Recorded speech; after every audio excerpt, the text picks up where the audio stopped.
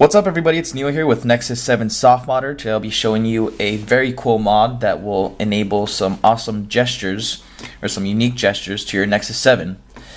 Preferably you should be running a stock launcher because some launchers like I believe Nova and TouchWiz have some gesture controls already included, so it can get a little bit you can find some conflict there, but nonetheless it's still a pretty cool mod.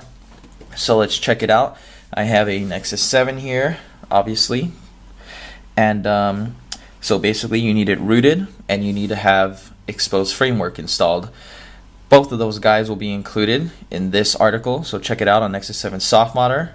So after doing that, let's just show you briefly. You're going to go to your modules, you're going to check gesture navigation, and then you're going to go into Framework and just do a soft reboot and it will be enabled. So this mod actually provides its own icon after enabling it, and you're just going to tap on it, gesture navigation. You're going to be met with the initial screen that's going to show you all the multi-finger gestures you can perform. It says 2 finger, 3 finger, 4 finger, 5 finger.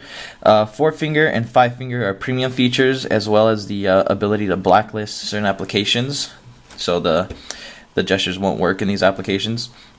Also, premium is the ability to use pinching gestures, pinching in and pinching out.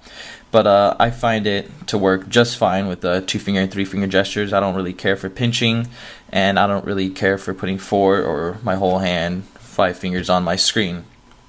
Okay, so you're going to go into 2 finger gestures or 3. I'm going to go to 2. There's a master switch. It's going to be like this initially. You're just going to switch it on. That's it. And then you're going to go into the type of gesture you want to perform. There's a swipe left, right, up, down. Right now I have it set up, but the first ones are system-based actions. There's you can do no action. There's go home. There's back, recent apps, menu, play, pause tracks, next track, previous track, screenshot, torch, silent, vibrate, vibrate, silent, and then after that you have a list of all your apps that you can quickly launch. So basically make shortcuts for them. But right now I have it set up to go to the previous track. If I swipe to the left and then swipe to the right, it goes to the next track, and this will only work if I have the a music player active. You can exit the music player, still have it active in the background, and you can perform this action from any screen. You can be in the browser and you can swipe and it'll change tracks, so it's pretty convenient. You can swipe up. Let's do swipe up to play pause track. So let's show you how this actually works. It works at Spotify, it works at the Google Play Now or whatever it's called, which is Play Music. So I believe it was swipe up. Oops. Oh, it was already playing, but the volume's not on. Change track. Change track again. Sometimes it will actually swipe like a 1 finger swipe.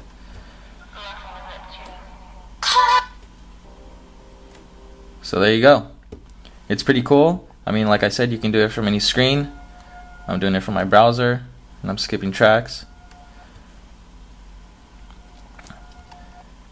So definitely check it out. It's gesture navigation, and yeah, all you need is to be rooted, have Xposed, and then check out the full article because it's pretty detailed and it explains it a lot better than I am right now.